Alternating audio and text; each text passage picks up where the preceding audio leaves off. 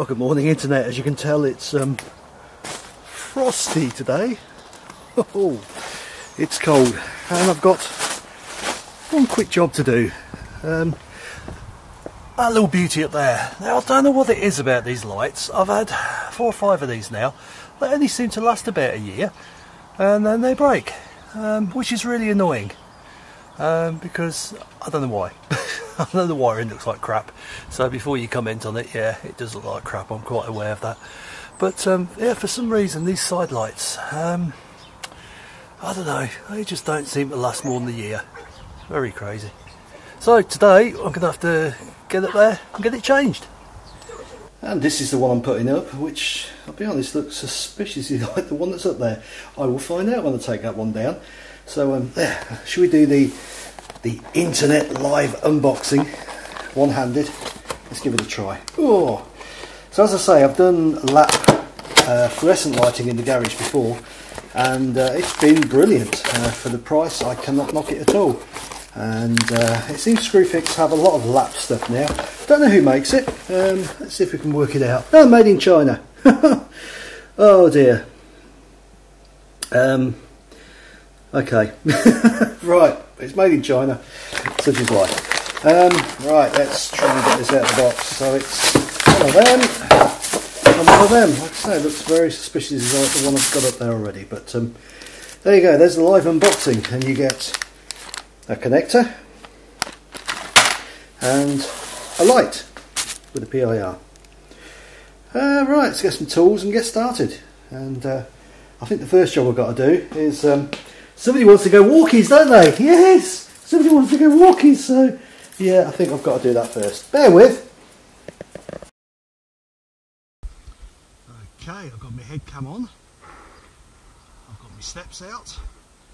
I've got the electric off, which of course I'm going to check before I take anything to bits. And I think just about get my screwdriver in there, yeah.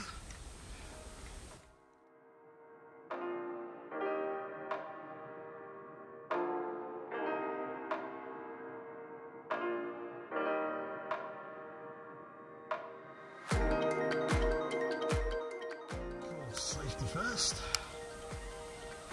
Let's see voltage. Live. Neutral. Yep, she's dead. That's good.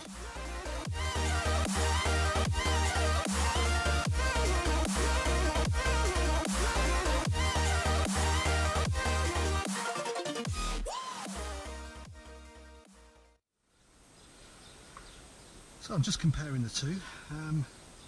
This one's definitely bigger. That one was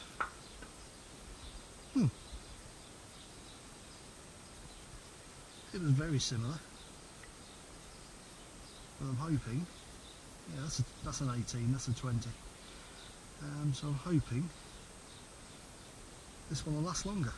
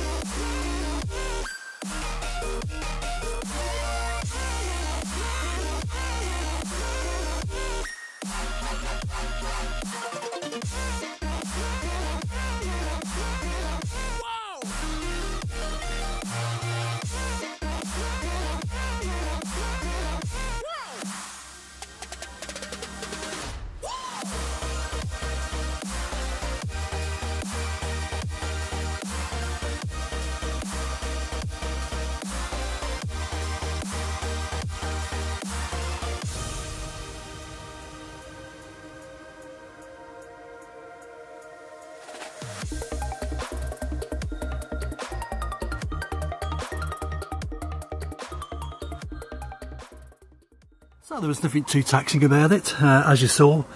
Basically just disconnected the wires from the junction box there and connected the new one up.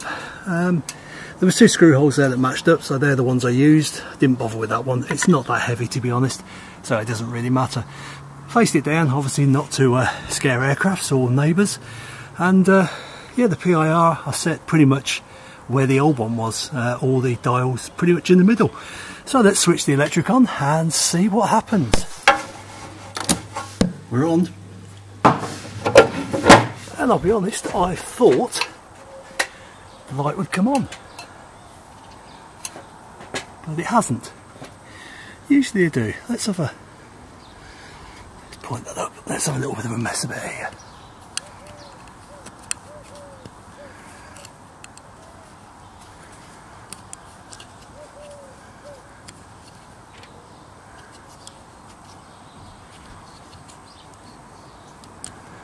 Right, usually in the past when I've done these, they have come on.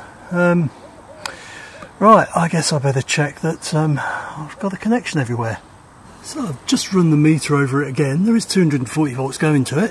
Let's cover the sensor, just in case it's that. I'll be honest, this isn't looking very promising. It's looking like this is a dead unit. So unlike LAP stuff of the past, got the feeling this one's let me down a little bit. Alright, I'll keep looking for now in case I've done anything really stupid, but I'll be honest, at the moment it ain't looking good. Nothing is happening. Okay, I stand corrected. I covered the sensor again and it blinded me. So it is working. I don't know. That was very bizarre, very strange.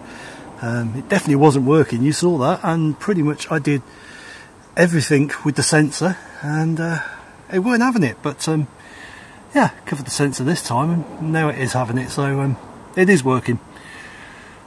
Bizarre.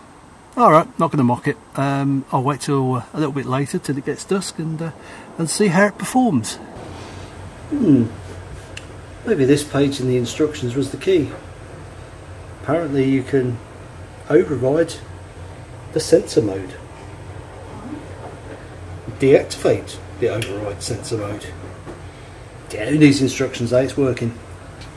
And there you go, now it's gone off. So I'm going to get my gunk out and gunk up the holes. That's for you wants water in these things. But it works. Lovely, lovely gunk. Gunk, gunk, gunk. You can't get enough gunk.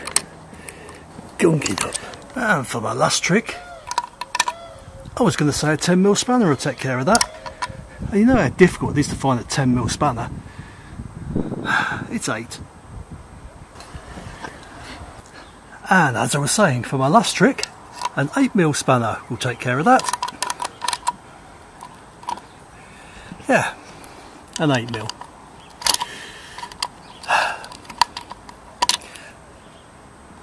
All done.